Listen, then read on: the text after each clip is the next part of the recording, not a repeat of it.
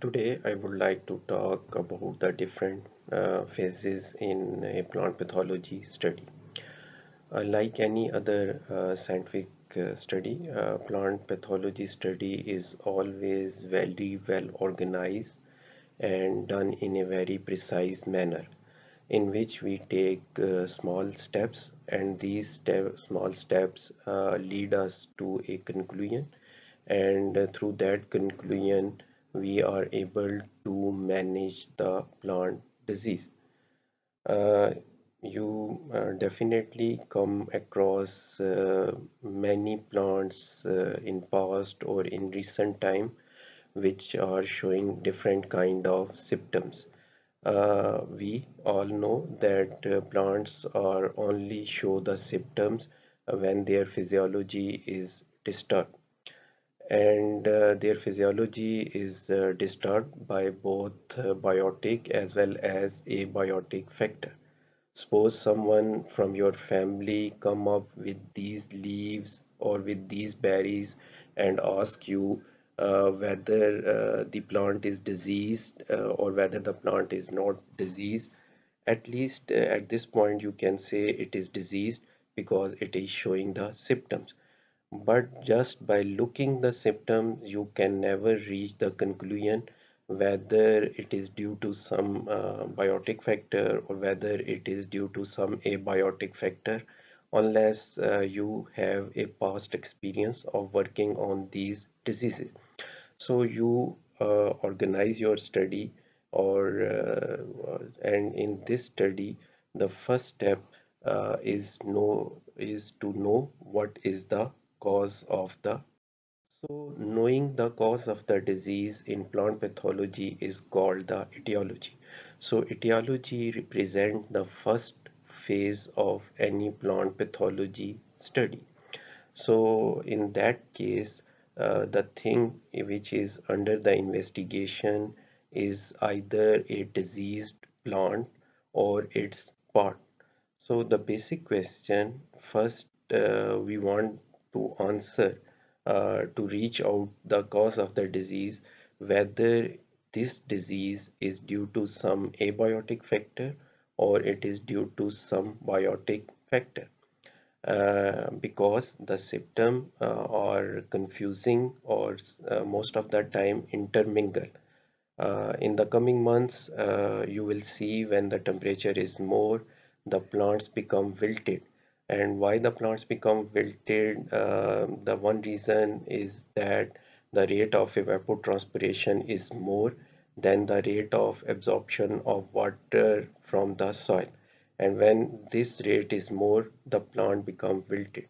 But on the other hand, there are the fungi and the bacteria which has the capability to block the xylem tissue, and so that water cannot travel from the soil to the top portion of the plant, and the plant again showing wilting symptom. If such kind of thing occur, one easiest way is to provide water to the plant. If the plant is recovered, it means this wilting is temporary and it is due to some kind of environmental factor, which could be a high temperature or which could be a deficient supply of water.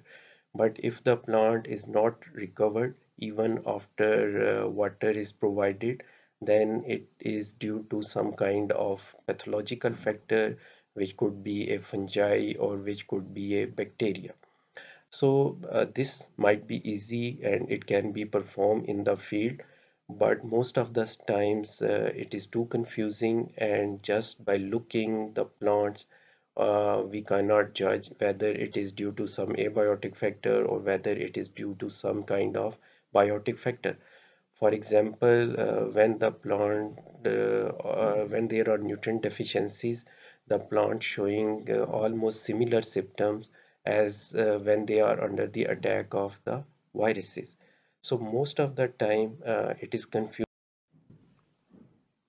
There are the times when we can easily differentiate the disease is due to some kind of pathogen, on the basis of signs. If you look at the screen, you can, by just looking, you can say that the infected oranges or is actually due to the some kind of fungi which is producing a white olive color mycelium. So in that case, when you see the sign, the diagnostic is easy, but it is very rare in plant disease study that you can see the sign. Most of the time, we take the decision by just looking the uh, and when we make the decision on the basis of the symptom, it is always tricky. So how can we reach out reach out what is the exact cause of the disease is one way to cut the disease portion, and you actually perform in your last semester where the students brought the disease sample, and we cut down the disease portion and then put it on the culture media and saw whether it is whether there is some kind of microbial growth or not, and if there is a microbial growth, whether it is a bacteria or whether it is a fungi. So this help us to conclude that this disease is due to a fungi or due to a bacteria. Always remember that the pathogens which are necrotroph or the hemibiotroph, they can grow on the culture media. Necrotroph are those pathogens which first kill the host and then live on it, while the hemibiotroph are those which first live in the living tissue or a living plant and then kill it and then live on it. Most of the fungi and the bacteria belong to these two categories. Either they are necrotroph or they are hemibiotroph. But still, there are the pathogens such as all of the viruses or such as the rust fungi. These are the fungi which are biotroph, mean that they can't live outside their host. So if they can't live outside their host, we can't grow them on the media. So how we can know that this disease is caused by a virus or some biotroph fungi? We need to adopt a different strategy. And in this strategy, in case of viruses, we extract the sap from the infected plant and then rub it on the healthy plant of the same species. If the disease is developed, it means the symptom the infected plant showing initially is actually due to some viral infection. While in case of biotrophic fungi such as rust, we collect the spores and then spray them on the plants of the same species. And if the disease is developed, we can conclude that this is due to some kind of biotrophic fungi. In recent times, along with this strategy, there are new techniques also come in molecular plant pathology, where people use the enzyme-linked immunoabsorbent assays or polymerase chain reaction in order to reach out what is the cause of the disease.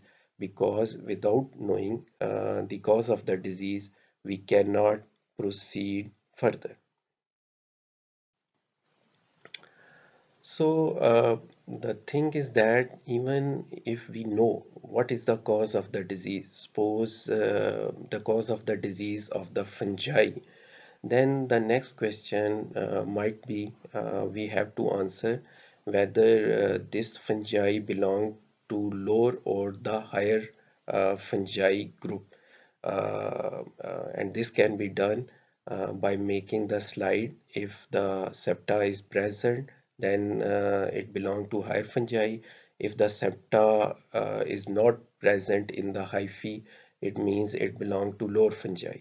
So if it is a higher fungi, still it could be ascomycete or it could be belong to basidiomycetes.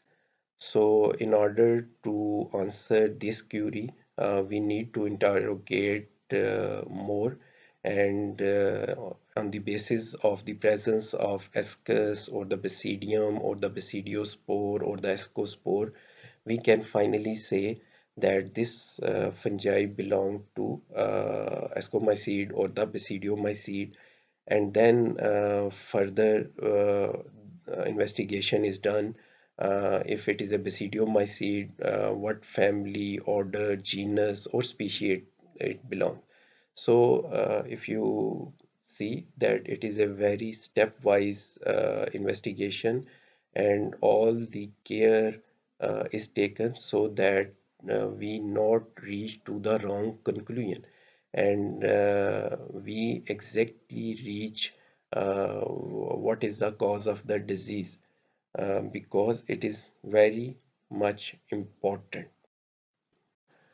This is not important in plant pathology. It is also important in human and animal pathology, because if we don't know the cause of the disease, we cannot manage or control the disease. For example, if the plant is suffering from some kind of viral infection, and you wrongly concluded that it is infected by fungi or a bacteria, and you applying some kind of fungicide or antibiotic, it will not work, because the cause is not the fungi or a bacteria, the cause is the virus. So knowing exactly what is the cause uh, can lead us to manage the plant disease. For me, the knowing of the cause disease is just like a foundation stone on which the whole building of a plant pathology study is built. If the foundation stone is not good, then no matter how big the building is, how lavish the building is, one day it has to collapse, and all the efforts of the year will be gone. So we must be very precise, very logical, and very careful when we are detecting the cause of the disease. I hope this presentation just gave you a glimpse on the importance of the cause of the disease, and how it can be done. In the coming presentation, we would like to discuss the other phases of the plant pathology study.